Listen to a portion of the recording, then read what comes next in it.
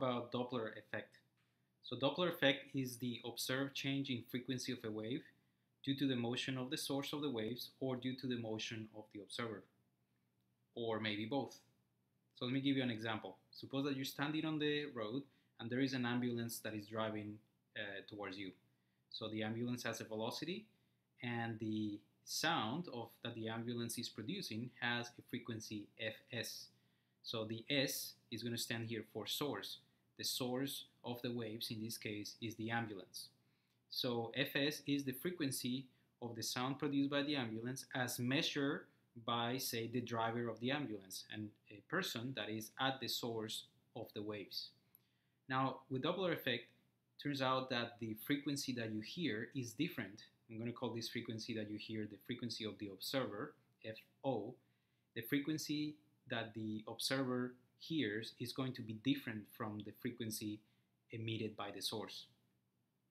In fact, as the ambulance approaches you, you hear a frequency, and as the ambulance moves away from you, you will hear a different frequency. And it turns out that the frequency for approach is bigger than the frequency when the ambulance is receding or moving away from you. So let me give you a quick idea of why this should be the case. So when the source is moving towards you, the wavefronts, that is the crest of the waves produced by the source, they get bunched up in the front of the ambulance. When the ambulance passes you, the waves that you receive are the waves coming from the back of the ambulance, and those waves are more spread out than the waves in the front of the ambulance. Now let me show you why that should be the case. Suppose that that there is a source at a particular location that it emits a wavefront that I'm going to call wavefront A. So that wavefront is emitted. Let's say that it moves to the left towards the location of the observer, and sometime later that wavefront A is at a different location. Now, if the source had not been moving, then the next wavefront, I'm going to call B, will be produced at the location of the source, and the distance between the two wavefronts is what we call the wavelength of the wave. So lambda would be the wavelength distance between A and B. Now, if the source is moving, things are a little bit different because a wavefront emitted at point A will travel to the left with the velocity of sound in this case, and by the time the next wavefront is emitted, the source, in this case the ambulance, has moved to the right a certain distance. So when the next wavefront B is emitted, now you can see that the distance between A and B, the distance between two wavefronts, between two crests of the sound wave, has increased compared to the situation where the source of sound is not moving. Same analysis can be done for the approaching situation, right? When the ambulance is approaching you, at some point a wavefront is produced. Let's say that that wavefront, we're going to label it A. The wavefront moves to the right. Sometime later, the wavefront is at this new location, but the ambulance has moved in the same direction. It has a velocity. The source, in this case, is moving in the same direction as the waves. So wavefront B is now emitted at this location, and you can see that the distance between the two wavefronts, lambda, is smaller compared to the case that we just discussed where the ambulance was moving away from you. Okay, so the conclusion of this quick analysis is that the wavelength of the waves in front of the ambulance, it's small, and that the wavelength of the waves on the back of the ambulance is going to be larger. Now, what's the connection between the wavelength and the frequency? The equation for any wave, any traveling wave, is that the wavelength multiplied by the frequency is the velocity. So you see that if the wavelength grows, the frequency has to decrease. So in the situation where the wavelength is small, the frequency that you perceive will be big, and in the situation where the wavelength of the wave is big, that is when the ambulance already passed you, then the frequency that you will hear will be small. So high frequency approaching and low frequency receding. But that's not the only situation where you will have some Doppler effect going on. The other possibility is when the observer is what's moving and the source is stationary. Now, for an observer that is not moving, The source will emit wavefronts. Those wavefronts will propagate away from the source with the velocity v waves that I'm calling here.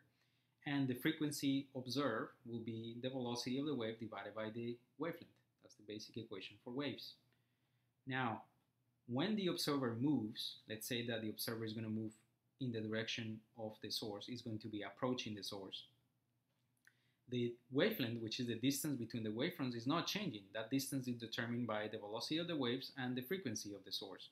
But what's changing is now the velocity with which the wavefronts approach you, the observer. The relative velocity of the waves with respect to you, the driver in the car, is now the velocity of the waves with respect to ground plus the velocity of the car. The waves are going to be approaching the car with a faster speed than if you were not moving. So that tells you that the frequency that the observer hears is going to be the velocity of the waves plus the velocity of the car divided by the wavelength of the waves in the situation where you're approaching the source. And when the observer is receding or moving away from the source, you see that the velocity of the waves with respect to the car will be velocity of the waves with respect to ground minus the velocity of the car, and that will result in a smaller frequency. Velocity of the waves minus the velocity of the car divided by the wavelength. So in this case, you see that again there is a change in frequency between approaching and receding, that the frequency upon approach is bigger than the frequency for receding. Now, the basic equation that you can use to solve any kind of Doppler effect problem where there is motion of the observer or motion of the source or maybe motion of both observer and source is the one that you're seeing here. Vw is the velocity of the waves, Vo is the velocity of the observer, Vs is the velocity of the source, Fs is the frequency of the wave emitted by the source, and Fo, as we discussed, is the frequency observed or heard by the observer if we're talking about sound. So this is a very simple equation. It takes care of all of the possibilities that you could have, one, the source or the observer or both moving. The only thing that you have to be careful with this equation is that it needs a certain sign convention.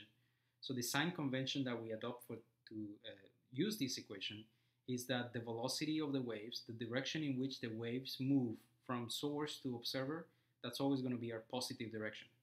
Okay? So if we have, say, an ambulance on the left and observer on the right, and the ambulance and the observer are moving, well, the velocity of the, say that they're moving towards each other. So the velocity of the source, if they're moving towards each other, will be a positive direction. So we will use the velocity of the source as a positive number. If it's, say, 40 meters per second, we will plug in the equation, a positive 40 meters per second for the velocity of the source. So that velocity of the source should be used as a positive, but that means that the negative sign in front of Vs does not change because the Vs value is positive, but you still have a negative sign in the basic equation that we're going to use. So for the situation that we have here with the source and the observer moving towards each other, the velocity of the source will be used as a positive value. The velocity of the observer, which is, as you can see, is to the left compared to the velocity of the waves, which is to the right, means that the velocity of the observer has to be taken with a negative sign in front, which means that in our equation we replace, for Vo, we replace minus Vo. So once you do that replacement there, the negative sign in the numerator turns into a plus, and the equation that would describe this situation of both the source and the observer moving towards each other would involve the speed of the observer and the speed of the source, but you will have to use the positive sign in the numerator and a negative sign for the denominator.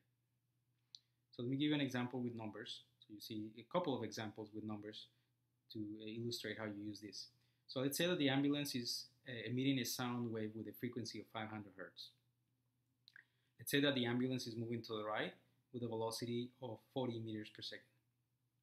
And let's say that you're driving a car that is in front of the ambulance and that the velocity of the car is 30 meters per second. The question, of course, is what's going to be the frequency heard by the driver in the car? We know it's going to be different from 500, but is it going to be bigger or smaller? So we have an equation that we can use, and remember that the velocity The wave that is propagating in this case is a sound wave, and for sound, a good number to use for the velocity is 343 meters per second. And the formula that we need to use involves those values, but now we have to be careful with the sign that we're going to assign to the velocity of the observer and the velocity of the source. So velocity of the wave, 343, and to the right, that defines our positive direction. So a velocity that goes to the right is going to be positive, a velocity that goes to the left is going to be negative. For the velocity of the observer, the car, it's 30 meters per second and moving to the right. So we're going to use that as a positive 30 meters per second that we will plug in the formula. For the velocity of the source, we have 40 meters per second, also to the right. So in our equation, we're going to plug in a positive sign for the velocity of the source also. So replacing all the information that we have in the equation, we have the velocity of the wave is 343, the velocity of the observer is 30, so we have 343 minus 30 in the numerator, and in the denominator we have 343 VW minus VS. VS is 40, so 343 minus 40. Multiply all that by the frequency of the sound emitted at the source, which is 500 Hertz. So plugging the numbers gives us that the person in the car will hear a frequency of 516.5 Hertz. So a higher frequency than what the ambulance is actually emitting, what the person in the ambulance, driving the ambulance, will hear.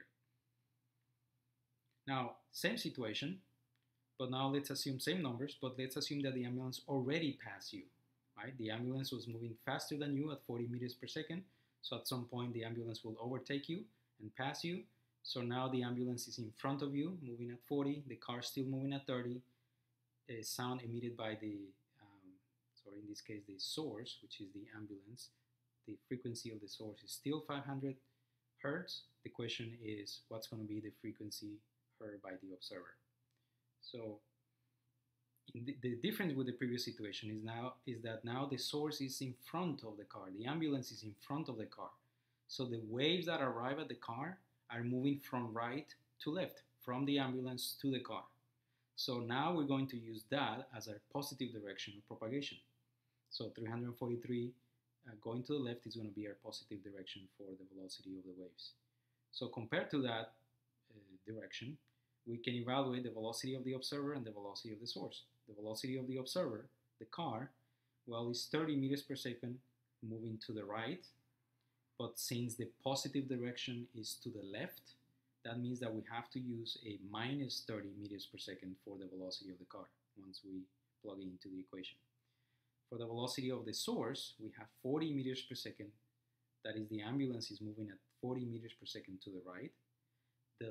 Going to the left is the positive direction, which tells us that the velocity of the ambulance needs to be plugged in as a minus 40 meters per second. So now we have everything. We are ready to plug in the values in our basic equation. So VW minus VO over VW minus VS multiplied by Fs. So notice that the velocity of the observer, VO, is minus 30, but we have a minus in front of it.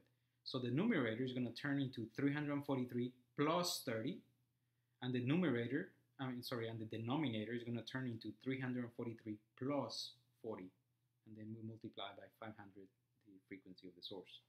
So once we do that, we get the frequency of the observer is 486.9 Hertz.